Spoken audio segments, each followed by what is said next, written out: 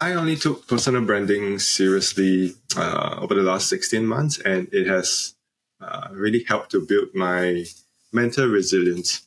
And I know it's a bit cheesy to say so, right? Normally people think that your own resilience comes from within. Yeah, you should have strong self-belief and not depend on external validation.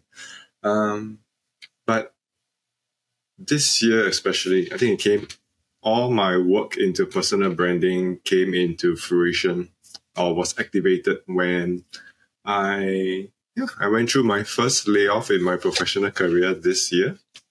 And it helped to damper any impacts of that layoff, because essentially when a company lays you off, what they're telling you is you are of zero value to the company, right?